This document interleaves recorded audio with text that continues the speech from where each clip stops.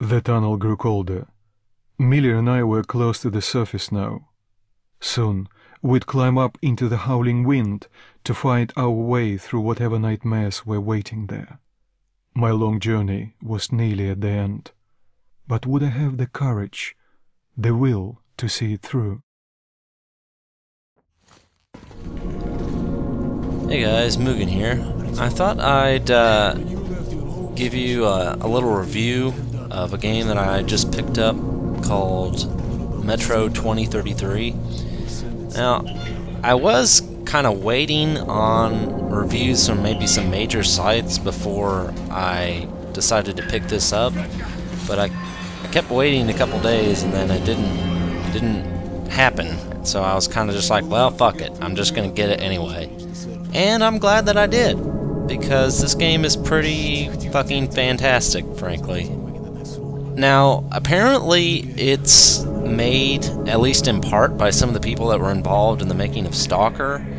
And frankly, when I heard that, I was a little uneasy, because S.T.A.L.K.E.R., while, you know, they had a lot of ambition and some good ideas, that game, well, all of them, it and all the other various incarnations of it, are really just like big, fat, buggy messes. It's just a mess. Like, they're just buggy as hell and just not really that much fun in the end.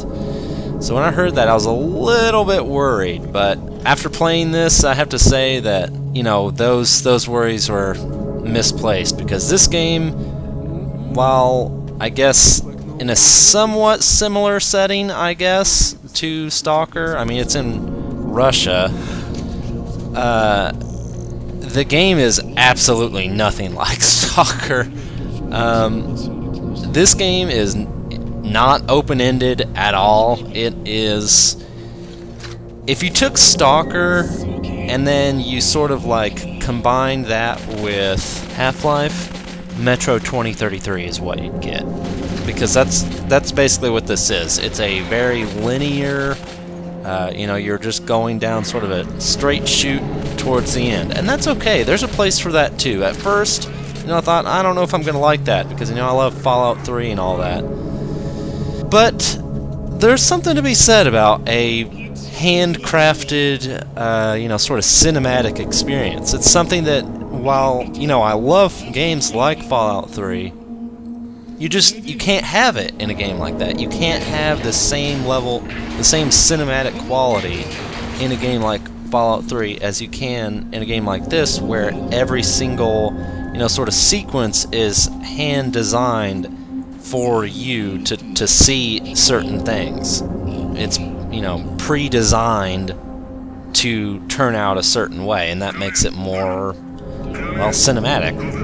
And I think that's really the game's most striking feature, for me anyway, is that you can tell every single thing you see is handcrafted. Nothing in this game feels like it's randomly generated. Every tiny little detail, and that's the thing, the game is just so chock full of tiny little details everywhere you look. It's so rich, and it's so polished. It's crazy. I mean, it just feels like one of the most polished, finely detailed games ever. It feels like you're in an actual other world, and it's not often that games do that, but this is one of those games where it really feels like you've been picked up out of your chair and transported somewhere else, and now you're just in for the ride. I just love all the little things, like, you know, when you're in certain areas where you need to use a gas mask, you got your gas mask on, right? And the only way you can really tell how many filters you have left is by looking at your watch, which is like a physical object. You look at your watch and it shows you how much filter time you have left. And another thing, just another small little thing, the closer you get to needing to change out your filter, you'll start to sort of breathe heavier and gasp for air. So it's like, you know, you'll be walking along, and the closer and closer it gets, you're like, and then you'll see him like pull out a filter out of his pocket and then like place it on. Just little stuff like that. They didn't have to do that. But they did, and it just makes it so much more enjoyable for me, so much more immersive. If you have your gas mask on and you get attacked several times, you'll start to get cracks in the gas mask and the little view shield. The more you get hit, the more cracks you get. And then later on, if you find more gas masks on the ground, then you can like swap them out. Just little stuff like that that makes the game just more unique, I guess. The graphics are fantastic. I mean, they are fucking top-notch. There's some really cool effects where you'll be walking around in the tunnels, which is where you'll spend most of your time in the game, is these little underground metro tunnels. It's very sort of claustrophobic, but it's cool. It's not a whole lot of games feel quite like it. But they got these really great effects, like certain lighting effects, like these little sort of sparkly bits of dust that are floating around in the environment that, I mean, they look fantastic. Most of the things revolve around cool lighting effects that just you don't really see very often in games. But other than that, there's like, I mean, the textures are real. They all seem like they're extremely high resolution. That could be just me, but I mean, everything looks like it's really high resolution. And then, like I said, every environment is just full of these little details, these little things that look like somebody, and I guess they were, hand-placed there by somebody. It looks like a real world that's been lived in by these people.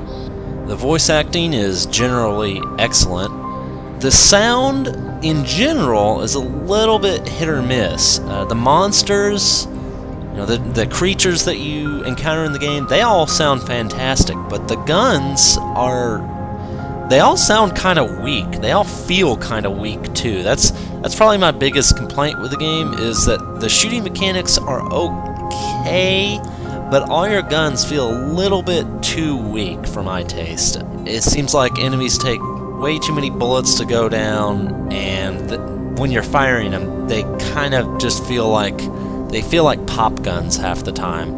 Now, if you're shooting a fucking shotgun, it should, if it's a big shotgun, you know, it should feel like it's gonna, you know, knock your arm off. Not this sort of pew, pew, you know what I mean? Like, it's just sort of underwhelming. The game has a lot of interesting characters, and the story is well told and will keep you interested for the length of the game, which admittedly isn't incredibly long, at maybe 10 hours or so, but it'll be a very memorable 10 hours. The game has excellent pacing as well, and it kind of goes back and forth between moments where you'll be partnered up with, you know, someone you encounter in the game who will help you on your quest or guide you to the next area, and then something will happen and you might get split up and you'll be on your own for a while. I have to say, this is one of those games where that's very well done, because the moments where you get split off from whoever you're working with, you really feel like, man, now I'm really all alone. The sense of solitude in those moments is very strong, and they have a stronger emotional impact than you might expect. So basically, in summary, if you like immersive, atmospheric, single-player shooters, and are willing to sacrifice the open-ended nature that we see in a lot of shooters these days in exchange for a much more polished and cinematic experience, you probably should check this game out. If you're a fan of games like Half-Life, you will like this game. I promise you, you will like this game. It's not often that games leave such an impact on me that after I've turned them off, I find myself thinking about them. Metro 2033 is one of those instances. We often talk about how people enjoy games so much because they're looking for escapism. If that's true, I find it ironic that I get so much pleasure out of escaping to a world in ruins. A world where the word hope lost its meaning long ago. Perhaps it's because it's portrayed in such a believable and compelling way. At one point in the game, a little girl asks her mother to buy her a pet rat so she can play with it, and her mother responds that they can't afford to waste precious food in such a childish way. Somehow I find that more compelling than fending off Hellspawn with an Uzi. Not that there's anything wrong with that. Metro 2033 is a game that has character. something that can be said of so few games these days. Do yourself a favor, check it out.